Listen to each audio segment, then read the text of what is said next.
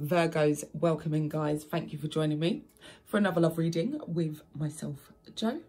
And as always, we shall not waste any time. Let's get right into your reading. Your first card is the Three of Cups. Then we have the Temperance card and the Ten of Swords. So I'm going to start here. The Ten of Swords is a very clear ending. So very much so that you could have felt, you know, backstabbed or betrayed,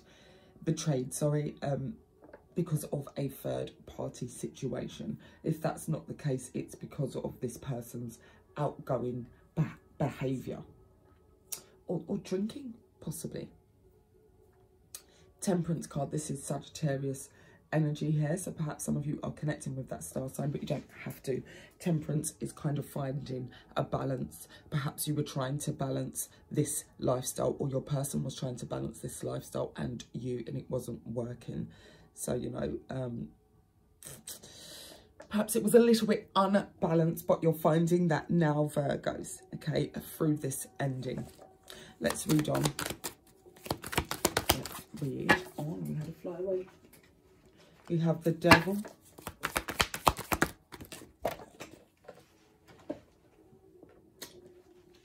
Ten of Cups, and Ace of Pentacles. So the Devil, as I said, possibly this could be due to addictions. The Devil is toxic energy, so toxic behaviours here from you or your person, and this could very well mean that there was addiction, because I'm seeing these cups here very kind of drawn to the cup. So it could have been that, you know, this person was out drinking too much or some other addiction. It doesn't have to be that, guys. It's just what I'm picking up on. Please do apply it to your situation, whatever that toxic energy was for you.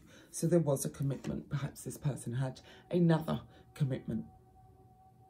Yeah, and that's what you're finding out, or you were just, you know, committed to this person and you tried to kind of find that balance there with your person, but it wasn't working, and an ending came about. Ace of Pentacles, this is something new. Perhaps, well, clearly, you know, if something ends, we move on to new things. One door closes, another one opens. So whatever the universe has now offered to you, Virgos, this is something brand new, and it doesn't have to be in the form of a relationship. It could just be to show you, you know, what you've kind of been missing whilst you were focused on this toxic energy here. Tell me more about the Ace of Pentacles. Let's find out where this is coming from. We've got the Sun, we've got the Moon. Oh, day and night, interesting.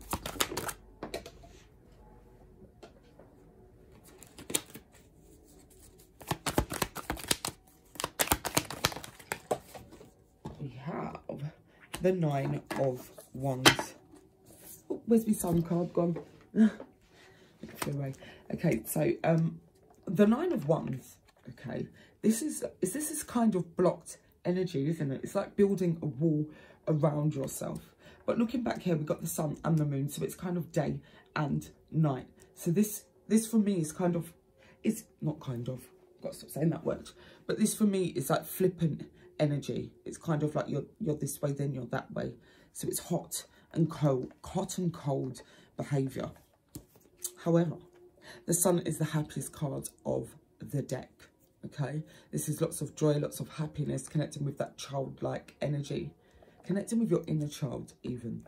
The Moon, this is more so secrets, more so that this card actually, in the book, it kind of speaks of, you know, strange things happening during the night time, and lots of strange creatures appearing during the night time. You know, like, I don't know if you've ever watched Teen Wolf. At night time, the guy kind of morphs into a wolf. So it's that kind of strange things happening during the night, but in the daytime, it's all happiness and glee. So that feels like an energy that you are blocking, or you're building a wall against. Perhaps that's something you're trying to change about yourselves here, Virgos. Apply it to your situation, please, guys. But definitely, I'm getting a flip, hot and cold sort of energy there. Let's read on. Is there anything else that Virgos need to know at this time? Yeah. I guess so. We have the Page of Cups, Page of Swords.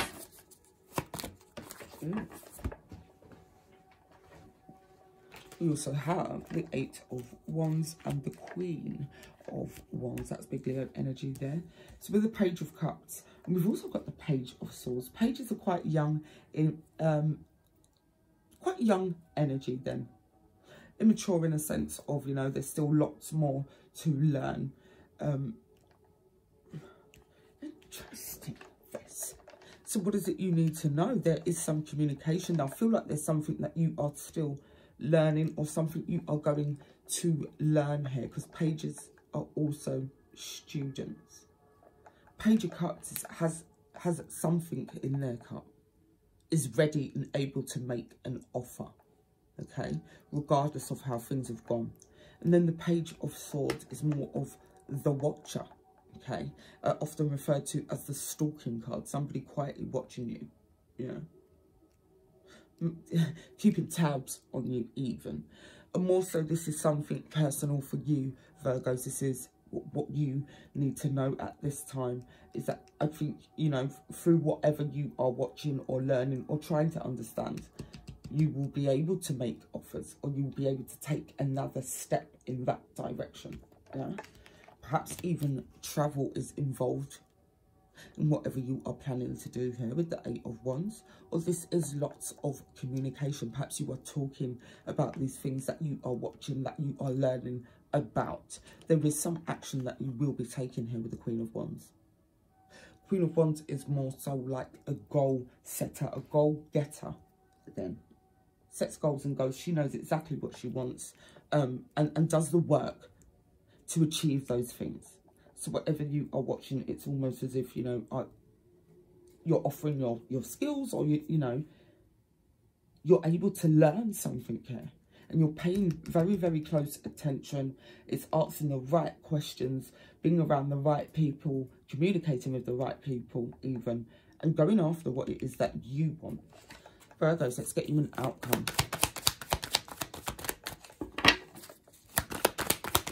The outcome here for Virgos is, okay, Wheel of Fortune, 3 of Wands, lovely.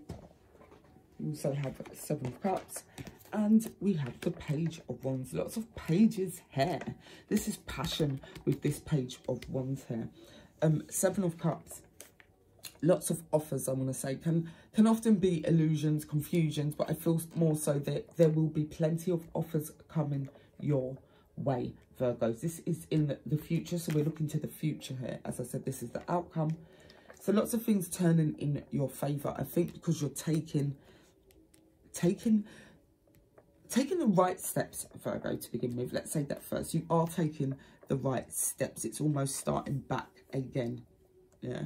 Even if you've learnt this thing already, you want to relearn it. You want to do, it's like a do-over. But things are working in your favour because of the steps, because of the action that you have taken, because of your focus even.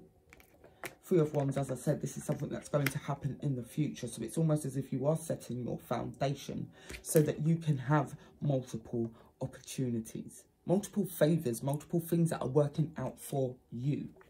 Yeah. Lots of passion, whatever you are doing. These are things that you are passionate about. So it's okay to do them. It's okay to indulge in whatever you are indulging in here, because you feel good about what you're doing then. So it grows more. Because it's love, lovely energy you are inputting, Virgos. Let's get you an outcome. That was your outcome. What's wrong with me? Let's get you some oracle cards, Virgos. Let's see the advice from the oracle today. Let's give them a quick little shuffle. Okay, what's the advice for Virgos? Okay, that was very, very quick, wasn't it?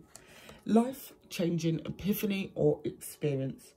It's a time of big and blessed change for you, and God is supporting you each step of the way. This is definitely big and blessed life lessons. You can break free from reoccurring negative patterns by praying to know the lesson and blessing they contain. Absolutely. So that life-changing epiphany or experience may have caused you to kind of I don't know, kind of relearn something here. You've had an epiphany, or something that you have, whatever you have been through has kind of pushed you in this direction. It's the life lessons that you are taking. Pray to know the blessing and lesson they contain, Virgos. That's been actually a lovely reading. As always, Virgos, please take what resonates and leave whatever doesn't. Don't force anything to fit your situation, guys. Have a wonderful, wonderful day and take care until next time.